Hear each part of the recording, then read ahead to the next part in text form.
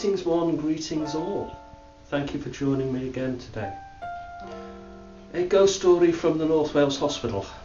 I think it's time we had one. I was talking to a new friend today, and the friend asked me whatever became of the Ouija board.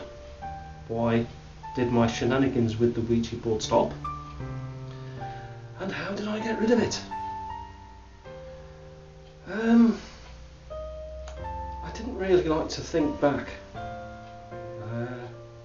but there again I thought, well, we'll tell the tale and see what you, the people of Denby, the people who are interested in the North Wales Hospital, the people who are interested in ghost stories, what you think. And I certainly would appreciate any feedback, any comments that you would care to give. A Ouija board it's not an ancient tool. I believe it was invented towards the end of the 1800s, but it has always acted as a portal almost to the other side, an easy doorway through the veil. Quite easy to create your own Ouija board. In some areas people would just draw out the markings on the floor, whereas others would place it on a piece of wood with felt pen or with paint or whatever. The one we had was self-made, with black ink, A to Z, 1 to 9, a 0, yes, no. And we created our own planchette, I think it's called. I think it's a French term, because I believe the Ouija was born or created in the south of the United States, in the French-speaking areas, Louisiana, somewhere around there. So it's called a planchette, a little thing that puts on it when it slides. Okay, a simple tale, really, but one that convinced me that it was time to dispose of the Ouija board and also any shenanigans into trying to contact the other side.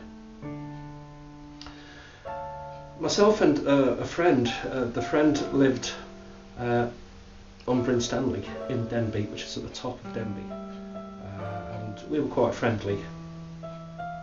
We were actually both Catholics, so we actually do believe in this, or we certainly did believe in this sort of stuff, you know, stuff such as God, the devil, good, evil, spirits, that when you die, that it is not the end, it's possibly just the beginning. So that, you know, that's a bit of background there. Myself and this friend, we picked up what I would say is a moment in time, I think, because it was a moment for us both. He went away after this incident, and to be honest, I've never seen him since, apart from once when I saw him on Boxing Day about 4 years ago up at the Hunt. And we never mentioned this episode. To the episode, to the story itself. Myself and John, we gathered up the Ouija board and we went back to my room in the nurse's home, because I'm talking about when I was a student nurse. And we set it up, and there was always a lot of noise and a lot of distractions. You really wanted the quietness to get the full effect of what we were trying to do.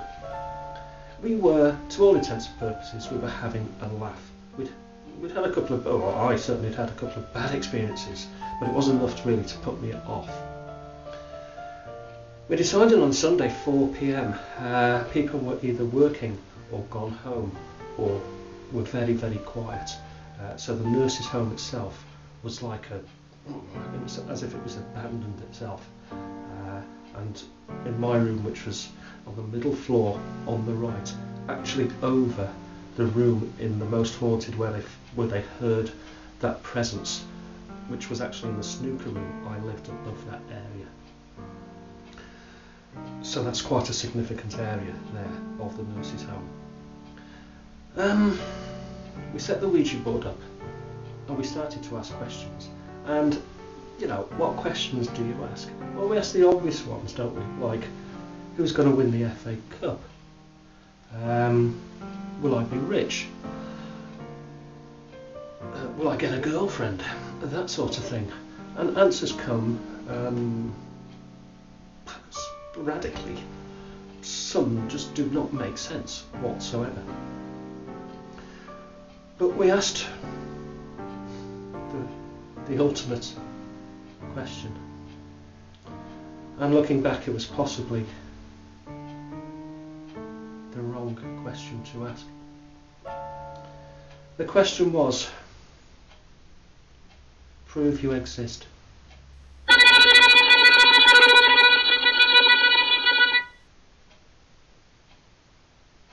The Ouija board spelt out W A T C H J O H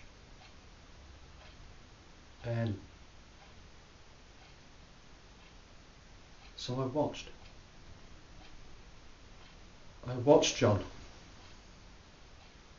I watched his face, and his face changed. It changed, first of all, into a baby's face.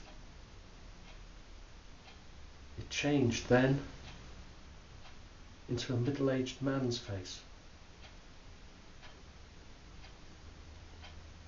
And eventually it changed into the face of a wizened, decrepit, old man. And then finally it changed into a skull.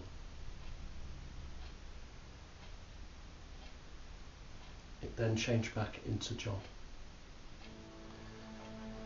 John was not aware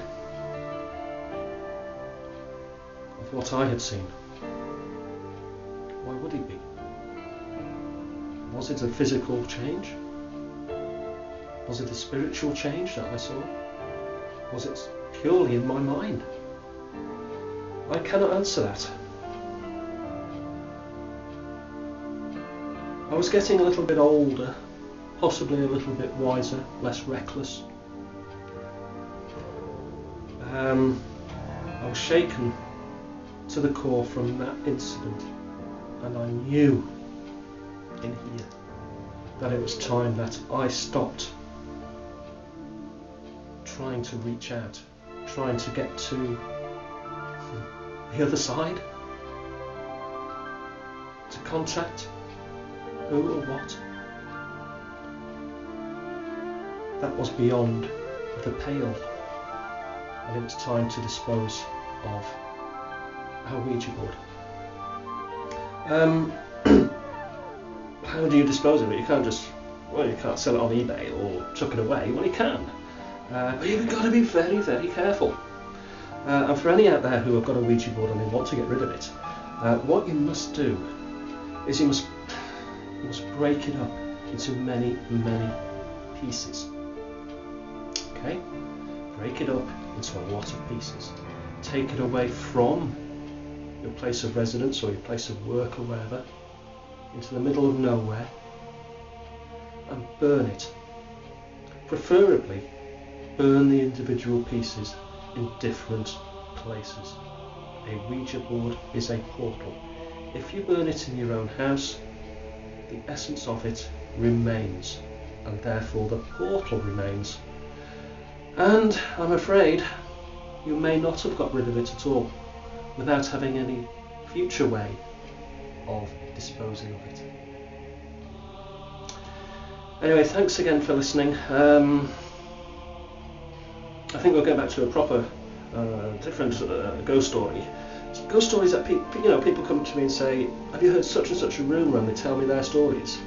Usually associated with Denver, usually associated with North West Hospital. As you can imagine, it's full of history, it's full of strange things, strange happenings, strange people, strange occurrences. Anyway, thanks for listening, and bye for now.